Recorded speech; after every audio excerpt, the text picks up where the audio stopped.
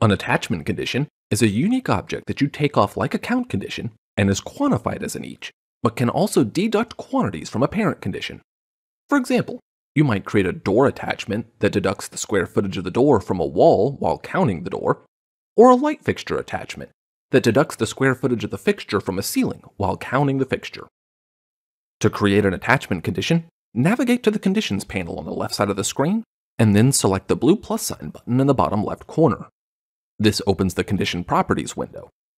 Here, you can define the condition's name and dimensions, as well as choose the quantity results on which you want to report for the condition.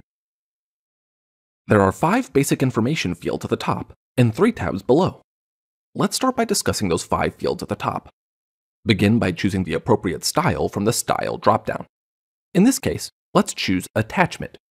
It is vitally important that you choose the correct style for the item you're trying to build, because the style defines what dimensions and quantity results you can establish for the condition.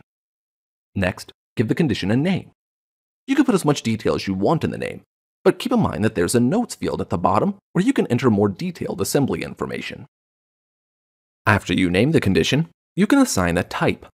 A type is simply a category you can assign to help organize conditions together with other like conditions. You can either type an option into the field, or you can click the magnifying glass icon to the right to select a type that has already been entered into your database table.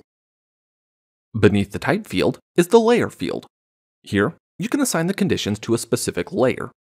Layers then allow you to hide or display specific conditions as needed. See the video on layers for more details.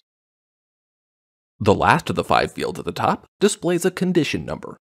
This number automatically populates and increases by 1 with each new condition that you create, but you do have the ability to enter a custom number if needed. Now, let's take a look at the fields located within the General tab, starting with the dimension fields. Attachments are set up like count conditions and allow you to indicate a height, a width, and depending on the shape you choose, a depth. The shape drop-down list is on the right side of the window. Be mindful of which shape you choose.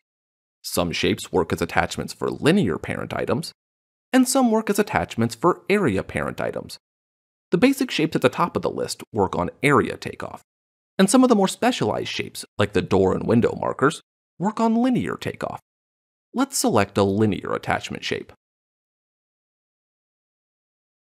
Use the height field to indicate how tall or deep an item is.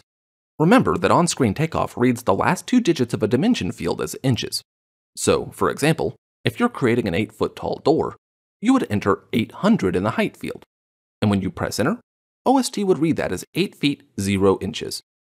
Then, enter the width of the object in the same fashion. The Appearance section allows you to designate how the condition displays when you take it off on the plans. First, you can assign a color for the condition by clicking on the color box. A variety of basic colors display, but you can also select from the custom colors along the right. Once you've selected your preferred color, then you can indicate the desired pattern. You have multiple options, with transparent appearing the most like a highlighter or colored pencil, where you can still see the plan behind the takeoff. Once you've set how you want the condition to display, you can choose up to 3 different quantity results for each condition. The first result for an attachment condition always defaults to count, measured as an each. But there are a variety of other results you can choose from within the drop-down field. This list includes the previously mentioned count option, as well as options for perimeter and surface area. This list is unique to attachment-style conditions, and you can select from these options for any of the 3 quantity result fields. Once you indicate the quantities on which you want to report, be sure to indicate the correct unit of measure to the right of each one. At the bottom of the window, you can add notes for your condition. This allows you to more easily distinguish similar items from each other and indicate specific assembly or construction details to help you price the item out later. After you've entered all your identifying information, you can press OK to save the condition. To perform attachment takeoff, first, select your condition from the Conditions panel on the left side of the screen. Then, move your mouse onto the image and click the spot on top of the parent takeoff where you'd like to place the attachment. Note that if you try to click on a blank space on the image, nothing happens. You can only place attachments on top of existing takeoff. When you click and place the attachment, your quantities for the attachment condition update immediately. Also, pay attention to the quantities for the parent condition. When you add an attachment, the square footage of the parent condition decreases. You also need to pay close attention to the height of the parent condition and the height of the attachment. First, the height of the attachment cannot be taller than the height of the parent.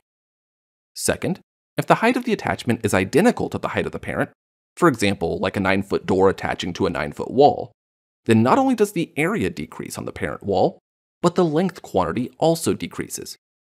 And finally, if the height of the attachment is shorter than the parent condition, then the area decreases, but the length stays the same. In the event that you forget some of these rules regarding attachments, note that you can open the Condition Properties window for any attachment condition and go to the Advanced tab. There, the backout rules display in their own section for you to review as needed.